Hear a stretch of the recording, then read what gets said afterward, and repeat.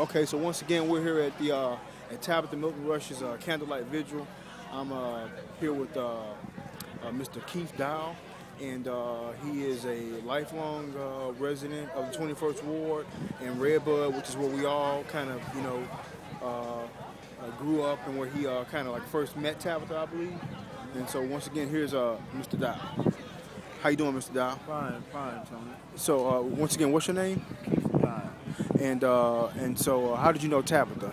Well, I knew Tabitha through her husband, Dail Rush. Also through my wife. She worked with my wife, Linda Dail, at Barnes Hospital for a while. Okay. I had business dealings with Tabitha through J. Grimes Maintenance, heating and cooling services. We serviced her heating and cooling needs at her daycare centers. Tabitha was a very, very, very likable young lady.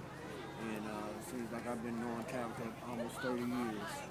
Okay. And she's a very, very special young lady. And she will truly be missed.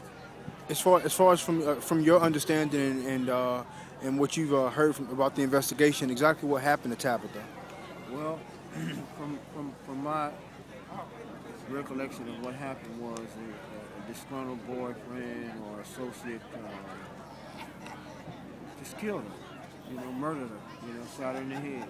Do you have any you know anything about the guy or? No, he at one time he lived across the street in the 4200 of Redbud. Never knew him, strange guy, never got to know him.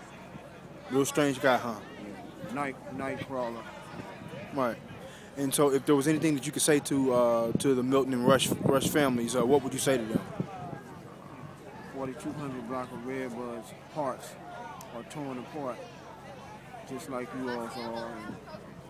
And we hope and pray that everybody will survive and be strong from this. And Tabitha was really loved, and we'll all miss her. I see. Well, thanks so much for speaking with me tonight.